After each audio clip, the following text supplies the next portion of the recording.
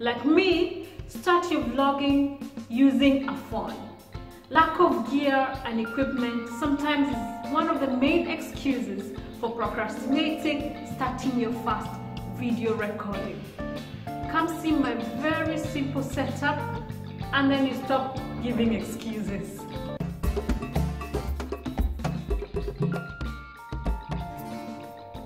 Welcome to my channel. I'm Juliet Migwi, and on this channel I share with you DIY home decor tips and my life hacks. And today I'm sharing my life hack on how I've done a very simple setup using my Samsung S7 phone.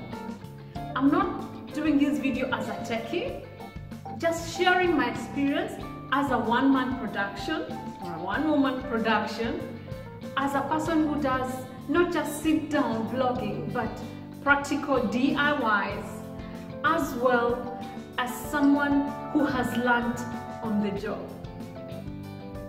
Why use a phone?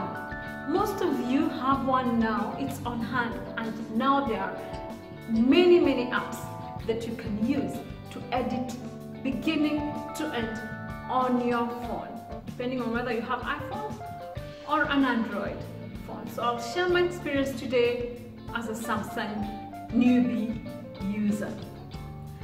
My Samsung S7 has worked great for me. It is what I had, and I decided to share this video with you. Before I upgrade to my next camera, please check out my unboxing in the card above and in the description below. But as we said, you cannot stop recording because you're looking for a camera. Use what you have right now in your hands. Please remember to stick till the end, where I'll share 3 channels that have really helped me as a newbie to learn. Most of this, what I'm doing today, I didn't know how to do until I started. Remember to subscribe if this adds value to you, so that you can get notified of my next video. This, as you can see, is my very simple setup. It's in my family room, so I just have a table there, my tripods, a little lighting. Before I can upgrade, I decided I need to start now. I started using my Samsung S7. It has everything I needed to start. I can use the Pro settings in the camera when I use the back camera, which is quite good to change the focus, to change the settings to fit my need. I also like it because with the SD card, micro SD card that was provided, I can record up to 128 GB. Of course, I never get there, but I have enough memory when I use my SD card. The only thing that I've had a problem with is when I'm trying to shoot my B-roll, sometimes I zoom and there's distortion. Sometimes when I need to move it from the tripod, the mount on the tripod, it's not a quick release. That brings me to my PHOPIK 55-inch tripod. Thankfully, it came with a phone mount and I was able to continue my recording. It has a carry case and it's very lightweight in case you need to travel with it. Just remember when we're doing the setup to make sure your phone is facing upright, not so that your image is not flipped when you're done. I did this at the beginning and I had to now do extra editing and I had an issue with my programming at that time. My problem so far has been because of the 55-inch height, maximum height. Remember when we are buying your tripod, not just to think about the DIYs you're doing, think of when you do the standing up recordings and you need a higher tripod. That's my next target. But thankfully, my husband already had a ball bend tripod that goes higher and that has been very helpful. Sometimes I also use this Rollei simple tripod in case I need to hold as I walk, but I don't do that much because most of mine are DIY in one place. The thing to think about is lighting. I didn't have much lighting. One of the things I try to make sure is I used daylight.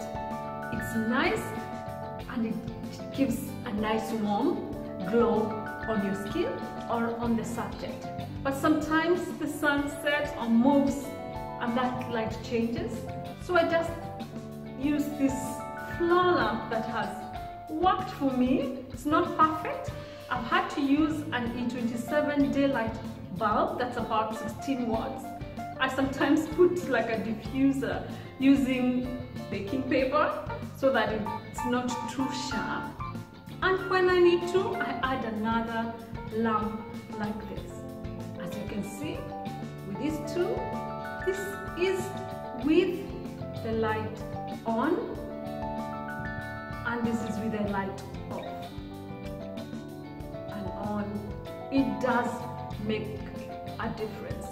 The only thing to note for you doing DIYs is that sometimes you can't move with this lamp outside. Sometimes I do DIYs outside, in the backyard, in the garage. Sometimes I start recording in the afternoon or morning and it's not done by night because maybe paint has to dry, maybe glue has to dry. So my light changes throughout the day and sometimes it can get frustrating. And so you need to be conscious as you pick your light, what you can use. I made the mistake of picking a mini selfie ring light. I didn't know exactly what this was for, but it's better for like makeup artists or the people who are doing close-ups. So when you're making your choices, try maybe get a bright lume cube, but if you need to illuminate your subjects, maybe if you're painting or if you're cooking, you need something like an 18-inch round ring or a softbox with light. And this might also be more versatile to help you move at the different places. As you can see, sometimes I work here in the family room, sometimes I'm in the sitting room, sometimes I'm outside, sometimes I'm in the garage, depending on the craft I'm doing for the day. I use a SmilePowo Lavalier mic. That is what was in my budget and it works great for me. It has 6 meters of cord, so when I do my DIYs, I can move around. Sometimes it's restricting or sometimes it will be saying in the shot because you're not always doing this vlogging face to face. So for you doing DIYs, consider maybe having a shotgun mic, a strong one, or a wireless mic. I also got this phone lens kit. That was a mistake because I didn't get a high-end sort of lens, and I thought I would get the wide angle so that I don't have to do lots of zooming and get a wider view when I'm doing DIYs, but they have distortions on the end, so I ended up not even using it for once. So be careful what lens you buy. I know there are better ones out there. For people who know, please comment below and let me know. And if I'm adding value, please subscribe and press the notification button so that you can know when I share my next video. I also use the SanDisk 500 GB as my operating external drive and the 40B WD external hard drive for my storage. And to round it off, I still use my Lenovo 520 Yoga. It actually works and is not slow when I use my VSTC editing software. As you can see, it is not hard to start. Most of what I mentioned, as you've seen, was not expensive. The VSTC editing program is free, and that's because I'm using my laptop. There are many programs you can use on your phone. I mentioned I will share with you 3 channels that have really helped me. Just remember, keep learning, keep growing. Some of these mistakes, as I've gone along, I would not have learned if I didn't make them. They say your best videos are your worst because you're still learning and you will get better. I have linked these 3 channels in the description below.